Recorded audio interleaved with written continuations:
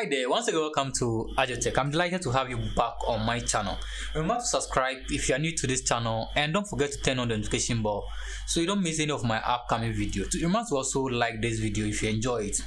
And I'm going to show you in this tutorial how to generate unique values in Excel using the advanced filter option.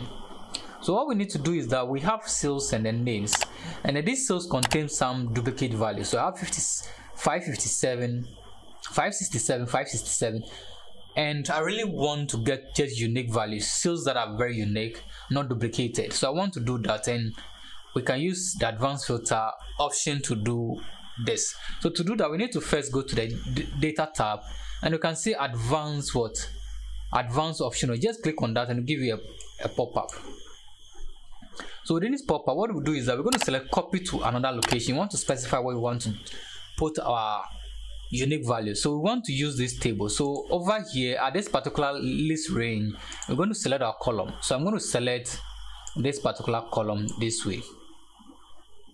So take note, what we need to do is that we are selecting this particular column. This is where we want to get to our unique value.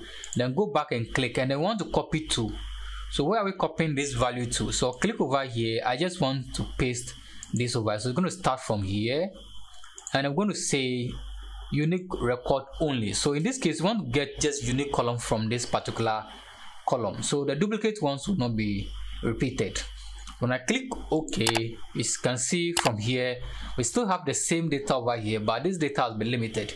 You only have 567 appearing ones from this list. So every record here will appear just once, but the duplicate ones will be ignored. So basically, this is how to use this simple way to get just the unique values you want in this particular list. So you can use it to generate unique values. Thank you so much for enjoying this short tutorial. Till I come your way another time, remember to hit the like button, and if you enjoyed this tutorial and you are new, remember to subscribe as well. Till I come your way again. Bye bye.